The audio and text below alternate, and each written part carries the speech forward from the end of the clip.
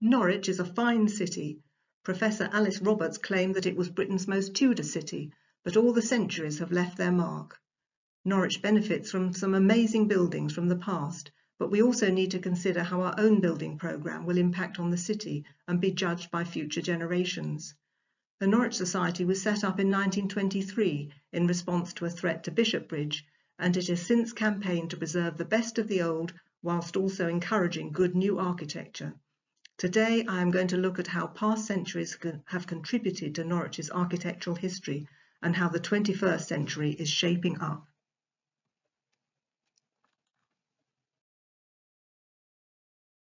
If you stand outside City Hall, by turning 360 degrees you can see nearly 1,000 years of building history, from the castle begun by the Normans in the 1090s to the market relocated by the Normans from Tombland, the Guildhall built in the early 15th century on an even older undercroft, St Peter Mancroft from the mid-15th century, jumping to City Hall in the 1930s, and then the Forum brings us into the 21st century. We're going to look in a little more detail at some of the significant buildings over the centuries, starting with the medieval period.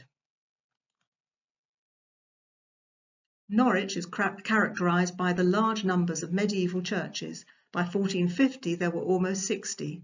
Only a small proportion are still used for worship, while many have been deconsecrated and used for other purposes. The Norwich Society's own offices are now in St Martin at Palace, also the headquarters of the Norwich Historic Churches Trust, which manages 18 churches.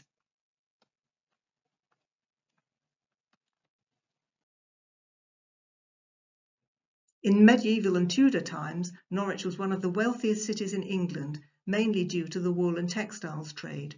Merchants built themselves grand houses, which also operated as trading places. Strangers' Hall on Charing's Cross is one of Norwich's oldest buildings, dating to 1320, formerly the home of Sir Nicholas Southerton, Mayor of Norwich, who gave refuge to the strangers, who were cloth weavers from Holland and Belgium in the 16th century. Dragon Hall in King Street is a unique survival of an early 15th century merchant trading hall, now enjoying a new identity as the National Centre for Writing.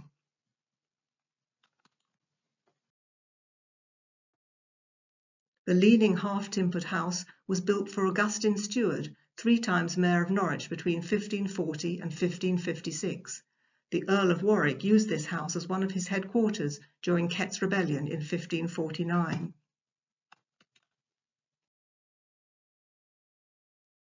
Elm Hill is the most complete Tudor street in the city.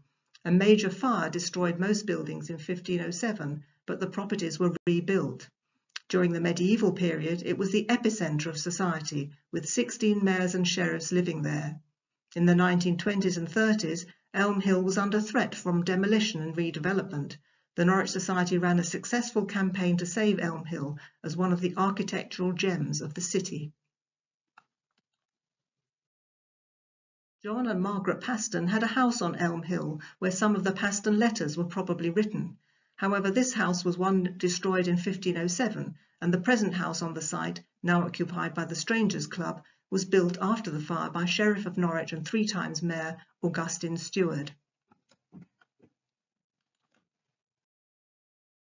The Music House in King Street is thought to be the oldest surviving house in Norwich, started in the early 12th century. Sir John Paston bought the building and remodelled it in 1488.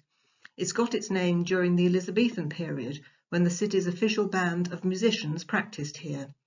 The Norwich Waits were a famous band of 5 musicians who all lived in King Street and were presented with their instruments by Queen Elizabeth I, who visited Norwich in 1578. In the 18th century, the building was purchased by Young, Crawshay and Young's, one of the city's big 4 breweries, as it was adjacent to their Crown Brewery, and they used it as a pub for the next 150 years. There is still a public bar in the basement.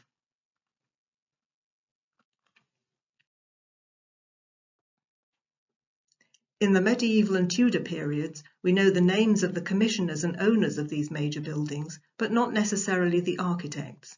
In the 18th century, we start getting named architects, some of whom influence building styles internationally.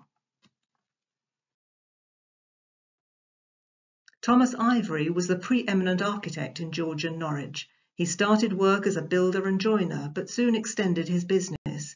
He won important public commissions, but also responded to the desire of merchants made wealthy by the booming textiles industry to build grand homes.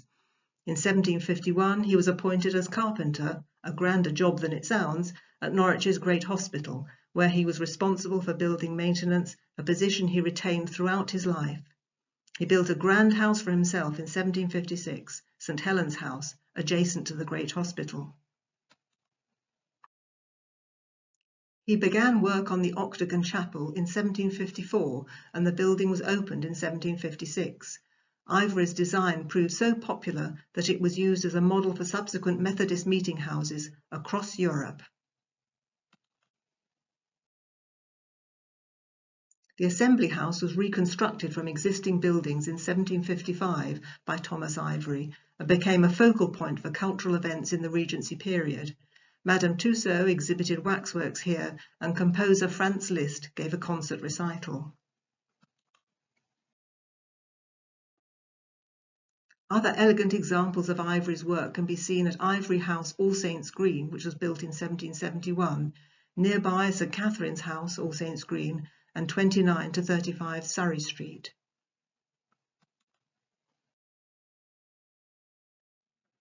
Ivory built the new Theatre Royal in 1758, based on the Drury Lane Theatre in London. Ivory operated the theatre himself and is recorded as having obtained a licence for his company of actors, the Norwich Company of Comedians, to perform in Norwich in 1768. Michael Blackwell goes into more detail about the history of Norwich's theatres in the 18th century in his video talk for the Norwich Society historians, viewable on the Norwich Society's YouTube channel. Thomas Ivory also built the original Norfolk and Norwich Hospital in 1771.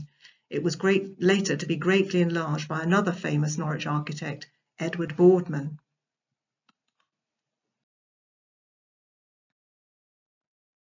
Who we now move on to. Local architect Edward Boardman had a great impact on Victorian Norwich, meeting the needs of the new industrialists. The Boardman practice continued under his son, E.T. Boardman, until 1966. From 1868, Boardman lived and worked in premises off Queen Street, next to what briefly had been a branch of the Bank of England. By 1875, with a growing business and large family, he moved his home to the Newmarket Road. The office was altered and given a Gothic frontage. Following the collapse of the textile trade in Norwich, new industries such as shoemaking, banking and insurance took over, and these needed functional and impressive buildings to suit their purposes. The Howlett and White Limited shoe factory in St George's was designed by Edward Boardman in 1876. The original building was extended in 1894. Part of it now houses the Jane Austen College. Edward Boardman won the contract to enlarge Thomas Ivory's 18th century hospital, and the new facilities opened in 1881. When the hospital moved to the outskirts of the city centre hospital was converted into apartments. In the 19th century, hotel accommodation became more luxurious as business and tourism travel increased. The Royal Hotel replaced an earlier Royal Hotel on Gentleman's Walk. It boasted luxurious decorations and all modern conveniences. Each floor was supplied with 2 sets of closets and bathrooms, one for gentlemen and the other for ladies. It closed as a hotel in the 1970s, but I believe there are plans to reintroduce hotel accommodation on the upper floors. Norwich is proud to be the home of the best-selling regional newspaper in England. The EDP was founded in 1870 and shortly afterwards acquired Pigg's Warehouse, a large site on the north side of London Street, which enabled the newspaper to bring the publishing and printing sides under one roof. The printing workshops have now largely disappeared, but the London Street elevation, which was designed in 1899 by Edward Boardman, is still intact. You can read all about these buildings and many others in the Norwich Society's book on Boardman, which is available from Gerald's or the City Bookshop. George Skipper overlapped with Boardman and took over the baton in developing the face of Victorian and Edwardian Norwich by creating lavish premises for the new types of business. His work is characterised by an exuberant style. He built these offices for himself in 1896, now part of Gerald's. He designed the Royal Arcade in 1899, which is built on the coaching yard of the Old Royal Hotel. It retains the Old Royal's frontage on Gentleman's Walk.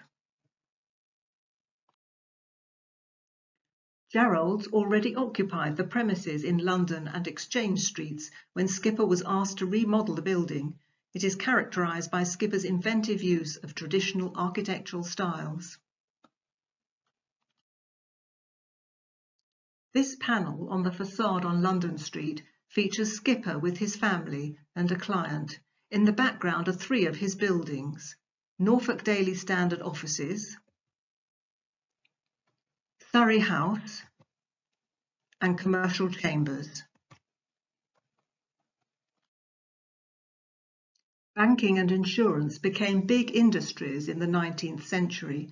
Surrey Street was the site of the Duke of Surrey's mansion in the 16th century, hence the street name. The mansion was demolished and George Skipper was commissioned to build a new headquarters for Norwich Union, beginning in 1900. The interior is a sumptuous homage to the English Renaissance. The marble hall is fashioned from 15 kinds of marble which were destined for Westminster Cathedral. The cost proved too much for the cathedral authorities, but Skipper persuaded Norwich Union to buy the entire consignment, and he used it to stunning effect. The high status and importance of banking and insurance can be seen in the lavish Baroque style of the Norwich and London Accident Insurance Association and the London Provincial Bank.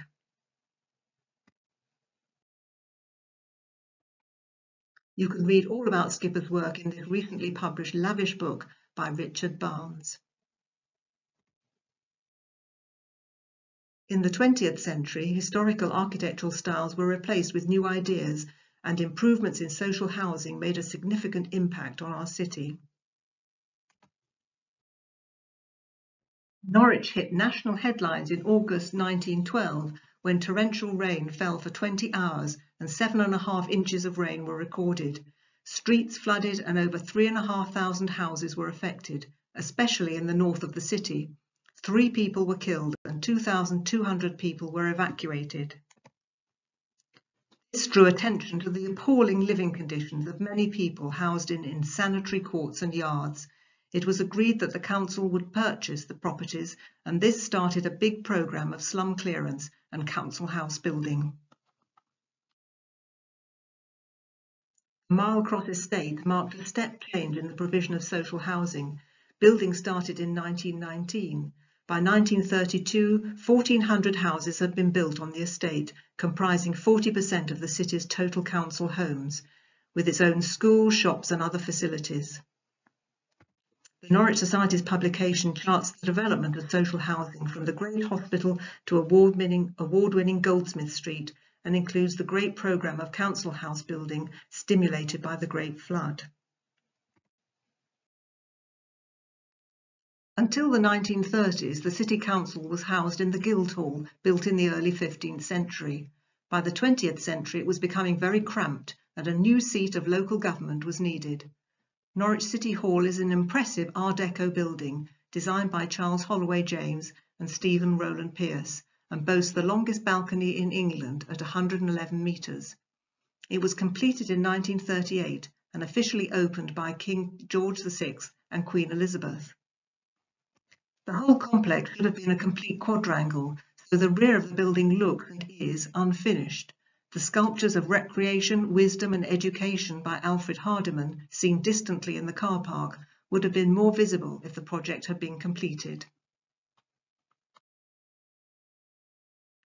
The University of East Anglia was established in 1963 and is characterised by its many significant contemporary buildings. The famous ziggurats were designed by Dennis Lasdon and opened as student accommodation in 1966. One of the most prestigious buildings on campus is the Sainsbury Centre for Visual Arts, designed by Norman Foster in the mid-1970s. Its uncompromising modern style means that it is in demand as a futuristic film set. Film credits include acting as the new headquarters of the Avengers in Avengers Age of Ultron 2015. It also starred in Spider-Man: Homecoming in 2017.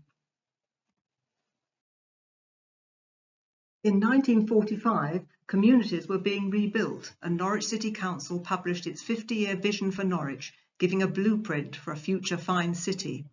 Perhaps the most significant feature of the plan was a viaduct across the river at Brackendale to complete the inner ring road. The goal was to help drivers avoid queues at Carrow Bridge, which remains a traffic hotspot. The planners were hopeful the major project would be popular with people in the city. I quote, "The viaduct, apart from its utility, could be a light and elegant structure of great beauty and would command a wonderful view of the old city, from which it would be seen as a terminating feature and a break between it and the commercial and industrial zone farther down the river valley. Due to local opposition, this flyover was never built, but the next one was." Anglia Square was extensively redeveloped during the 1960s and 70s following the construction of St Crispin's Road. It is a key part of a vibrant shopping street, but has now become very tired and dated. Plans to redevelop it are still being considered.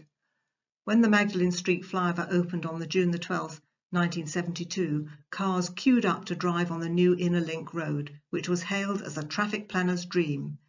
At the time, the Magdalen Street Traders Association fought hard to keep the flyover from being built, setting up a petition which received 2,000 signatures, and even as late as May 1970 was calling for the council to rethink the plans, which it referred to as a grave error.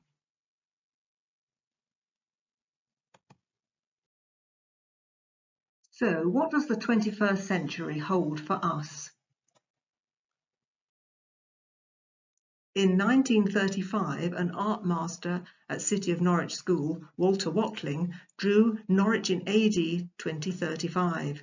It represents his prophetic dream in which he was introduced to somebody over the televisophone who, I quote, "promised to send along the glasses, and in another minute they arrived by the pneumatic tube delivery service." So do the most recent buildings in Norwich match up to Mr. Watling's dream? The Norwich Society is keen to encourage good new design that will complement our splendid historic environment and become the heritage of the future.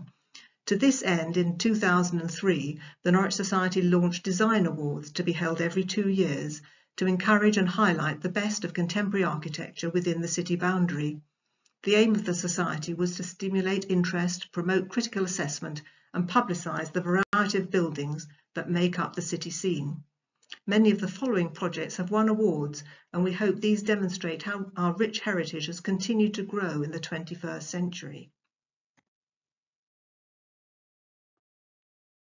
So what do we look for when considering making an award? We're looking for buildings and projects that inspire and positively affect our shared built environment now and in the future. And we're looking for high level of design and craftsmanship in construction, but also sustainable projects that support communities' health, social and cultural well-being, and also community projects that contribute to local life, promote a pride of place, and benefit from community participation and engagement. Housing is essential in creating an active and thriving city. Norwich's centre poses the particular challenge of integrating housing schemes, especially of a larger scale, into the medieval street pattern, while maintaining a sense of place and respect for the historic fabric of the city. A particular feature of Norwich is its confluence of 2 rivers, the Yare and the Wensum. Here you can see 2 new developments whose scale and style suits the character of the river. Historically, the riverside has been industrial in nature and neglected in parts. However, there has been huge development in recent years. Here you can see many of the Coleman's Works buildings which have been converted into apartments. The Albion spinning mill was used for making worsted silk and mohair before being converted for making confectionery and then used for many years as the Reed Woodrow flour mill. After Reed's closed in 1993, the building stood empty for a decade until it was finally sold in 2005 and subsequently redeveloped into riverside apartments.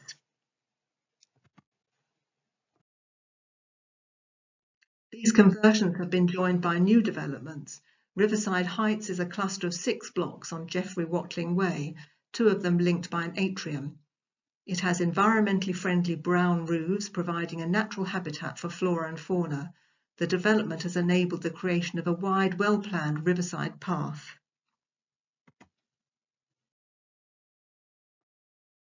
Climate change is high on the agenda and has led to fabric-first, low-energy house design.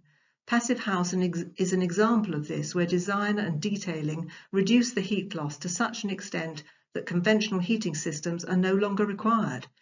Norwich is at the forefront nationally of these developments, thanks to the innovative approach of the City Council, which set up Norwich Regeneration Limited to support the construction of new build homes as part of its ambition to make a low-carbon city.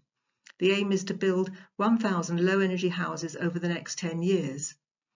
Goldsmith Street provides 105 social homes for the City Council to passive house standards and won the 2019 Sterling Prize. It is a simple series of 7 terrace blocks arranged in 4 lines. The clever use of asymmetric roof profiles allows sunlight and good levels of daylight into all the streets.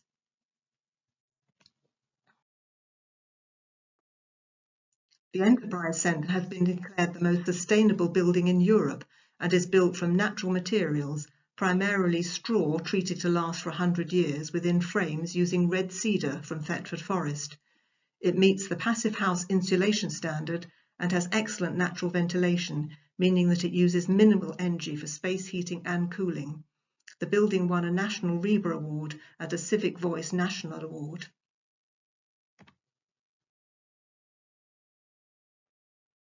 City College Norwich is one of the largest colleges of further and higher education in the country, with over 11,000 students. It moved to its current site on Ipswich Road in 1953 and has undergone substantial redevelopment in recent years. This includes the Creative Arts Building, opened in 2013. The design was inspired by traditional Norfolk barns and Norfolk churches. It contains many sustainable and low-energy elements and won a Civic Trust Award for demonstrating high-quality design and sustainability.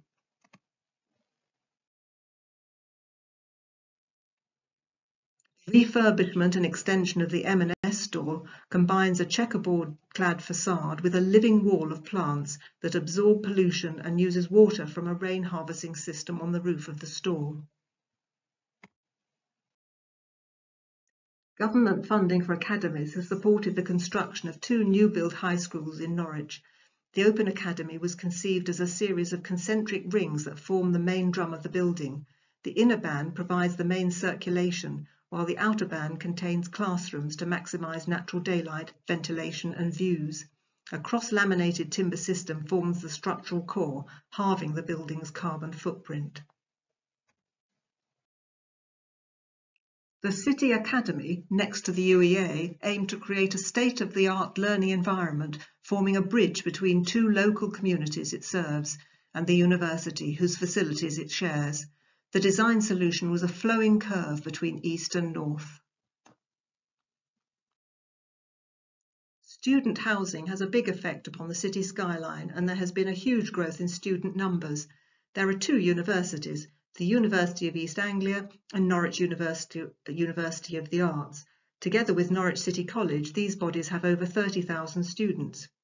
There has been considerable building of new accommodation for the UEA on the campus itself. A recent example is Barton and Hickling House. These student residences are clad with pale grey panels to complement the concrete structures of the original campus. But it is perhaps the new housing in the city centre that has the most impact. Winnall's Yard provides accommodation for newer students and rises up to 8 stories on its prominent site on Queen's Road, adjacent to the bus station. The main facades are in a striking brick, which has proved controversial, but it's now becoming more accepted. Pablo Fanque House is one of the highest buildings in the city. This bold design is a combination of 5 blocks which break up their visual bulk by stepping up in height from 8 stories in the south to 14 in the north. However, whatever the pros and cons of the design, situated as it is in Surrey Street, it contributes to the increasing canyonisation of the city centre.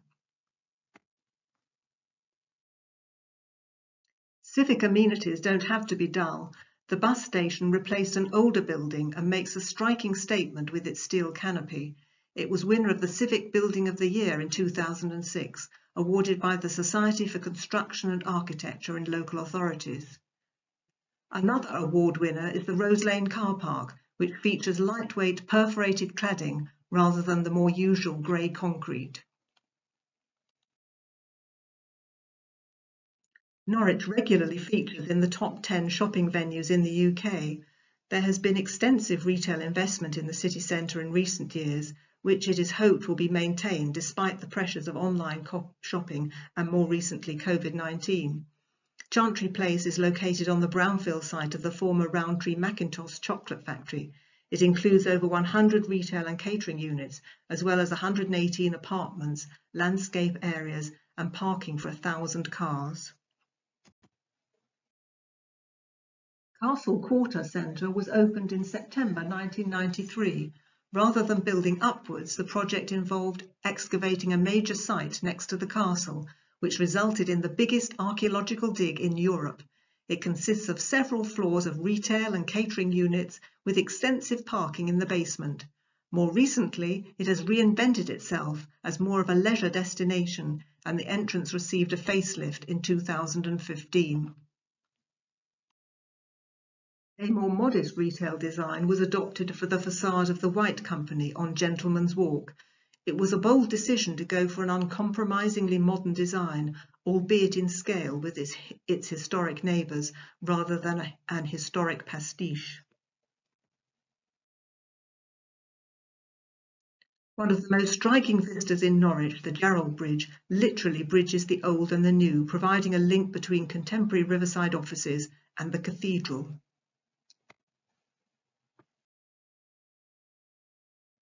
In 2015, the Writers' Centre Norwich took over the lease of Dragon Hall and added a new south wing.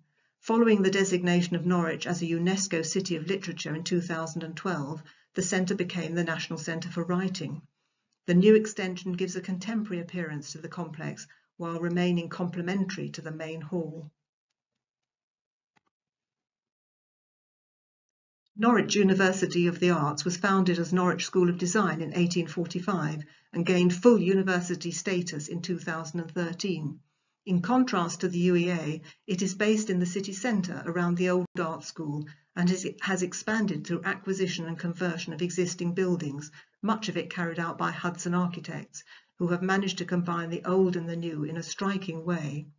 We have already seen some of the work of Edward Boardman. His name lives on in Boardman House on Elm Hill, the old church rooms he designed along with the Congregational Chapel in 1879. In 2015, this building was imaginatively refurbished by Norwich University of the Arts to house its School of Architecture. This refurbishment won the Norwich Society's Conservation Design Award in 2017. Norwich is one of the few cities in the UK to have both Anglican and Roman Catholic cathedrals. They have undertaken major developments since the turn of the century to enhance their public facilities and improve accessibility. The Anglican Cathedral has commissioned 2 new projects from Hopkins architects, the refectory and the hostelry. The refectory combines the existing medieval walls with striking timber structures. The hostelry, which means a monastic reception place, is of similar design and provides a welcoming space for visitors to the cathedral. The narthex, or antechamber, is a new visitor centre and multi-use community building at the Roman Catholic Cathedral. It was, as far as possible, constructed using local materials. It won awards from the Norfolk Association of Architects and the Norwich Society. Quayside occupies one of the most historic of Norwich's riverside sites and is a clever combination of old and new. The building on the extreme left is an old school, and the light blue building in the centre, together with its left-hand neighbour, were old quayside warehouses. The modern buildings in between are designed in a sympathetic style, providing an attractive frontage on a scale which fits in well with the surroundings. The Forum is the building which has probably had the greatest impact on the city this century. Benefiting from capital funding by the Millennium Commission, the Forum was designed by the award-winning architect Sir Michael Hopkins to replace the old Norwich Central Library, which burnt down in 1994. The building is conceived as a courtyard surrounded by a three-storey horseshoe-shaped enclosure which accommodates various activities, including libraries, the BBC studios and restaurants. Its spectacular glazed end wall frames and reflects the Gothic church tower of St Peter Mancroft. The building won a Civic Trust Award for Urban Design and the Reba Regional Award. The Norwich Society has produced a booklet which looks at 21st century architecture in Norwich, available from Gerald's and the City Bookshop. In 2019, we started a collaboration with the Norfolk Association of Architects and Civic Voice, who each had their own design awards, to create the Design and Craftsmanship Awards. We are in the process of judging the 2021 awards, and here you can see some of the projects that have been submitted. The awards will be announced next month. It is encouraging to see that a number of existing buildings have benefited from refurbishment.